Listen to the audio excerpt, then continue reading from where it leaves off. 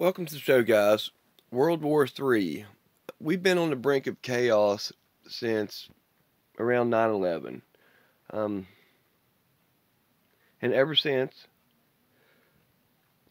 the threat of nuclear war is so ever imminent. Billionaires, millionaires, and just regular people are all preparing for World War III. Bunkers being built, underground facilities, FEMA in their large camps with millions of disposable coffins being accumulated all over the United States, uh, probably all over about everywhere. But for sure in the United States, we've seen this. Just massive white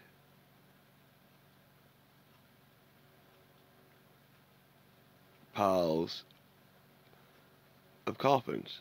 It's really um, a scary sight whenever you see the pictures of some of these things. I mean, just millions. They're prepared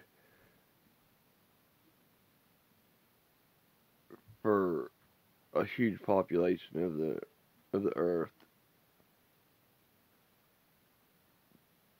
to be eradicated from a most likely nuclear event. Um,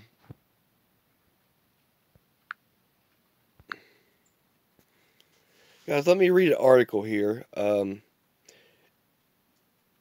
World War III started right now, if Russia started World War III, military strategists believe this is what would happen.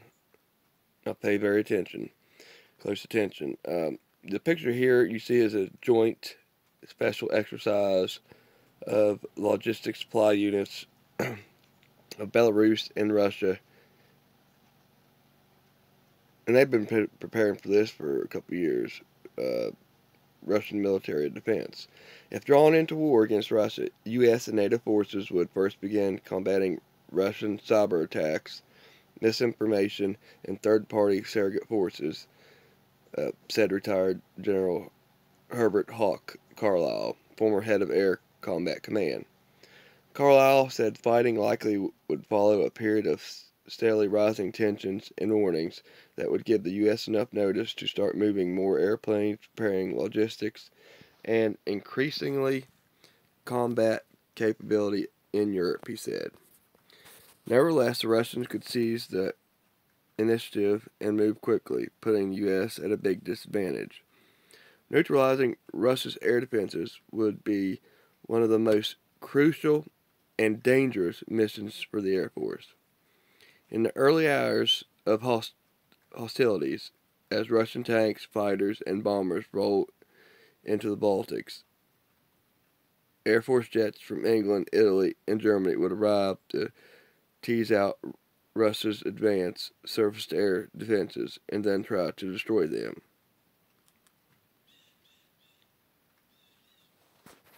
So, that's the beginning phase of World War III. That's what we would see happening. As you see on screen here, tanks being transported by train through the countryside. That's a very camouflaged way of transport there. It blends in with the trees. You got a green train, green tanks, very camouflage system. This photo was published for a reason. Obviously, you can see by the angle it's not a satellite picture, but I'm sure our satellites and spy planes have already picked up on things like this.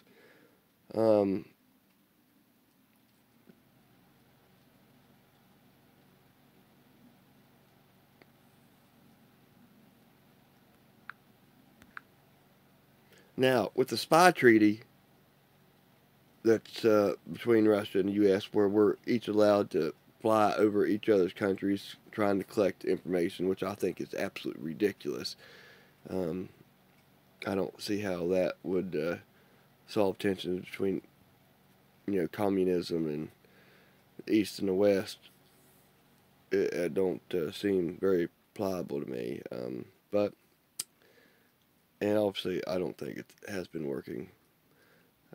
President Trump wants to withdraw from that. I mean, obviously, um, I know it goes both ways, but spying should be something you do and try not to get caught, not something that's openly available with no repercussions. Otherwise, what's the point in MI6 and CIA and FBI and all these other agencies and the DIA? A lot of you probably don't may have not heard of the DIA, the Disinformation Agency, um, which is out there, and what they do is what it says. They spread disinformation um, through military roles, the aerial phenomenon known as UFOs, UAPs, um, work close in hand with the CIA um, to misinform all of America, especially America. That's America's their goal to disinform their own country and the rest of the world, but mostly us here in the U.S. Now let's continue on with if Russia would start a war. The Air Force's fighter squadrons in the region would see the most ferocious air-to-air dogfighting in decades since World War II. Now, guys, tensions and world conflict is at its highest since World War II. Right now. Also, there's huge Russian buildup. Putin is building up the Russian military in Europe, and that should raise questions and tensions right there, what I'm saying. But continuing on here. Simultaneously, the 173rd Airborne Brigade Combat Team in Italy and the 2nd Cavalry Regiment in Germany would join NATO forces to head to the fight. They, alongside NATO forces, would face as many as 22 maneuver warfare battalions that Russia has in its western military district along NATO's border. Reports cite a window of 36 to 60 hours for Russian forces to reach and begin siege operations on Tallinn and Riga, the capitals of Estonia and Latvia. Quality light forces like the U.S. Airborne Infantry that NATO players typically deploy into Riga and Tallinn can put up a stout resistance when dug into urban terrain, but the cost of mounting such a defense to the city and its residents is typically very high,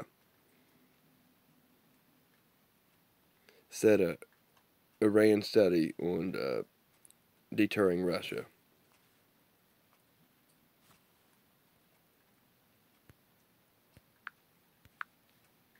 On screen here you see U.S. Army paratroopers from the 82nd Airborne Division parachute from the C-17 Globemaster during a joint Operation Access exercise mission, Camp McCall, North Carolina.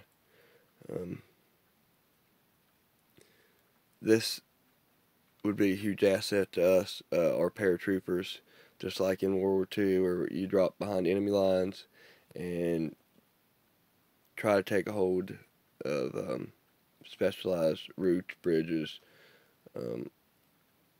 different targets that might need taken out or controlled.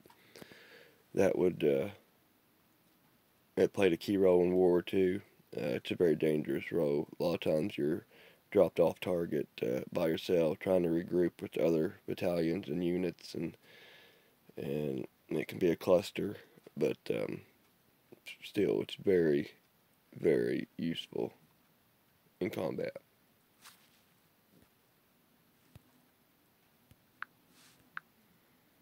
Now, continuing on here, the Army's 173rd recognized its own weakness if thrust into combat with Russia. according to internal review documents as reported by Politico. The report states GPS communications would be disabled easily and quickly, forcing troops to rely on rusty high-frequency radio communication skills. The brigade also has eliminated air defense or electronic warfare units. NATO forces, especially armor brigades in Poland, would have to cross the Kaliningrad corridor, wedged between where Poland's border meets Lithuania and hedged on each side by Russian territory and Belarus. Meanwhile, the Russians could carry out previous promise to attack Polish missile defense systems. Incremental invasions of small areas of Baltic territory may or may not provoke a NATO response, but experts agree an attack on Poland would.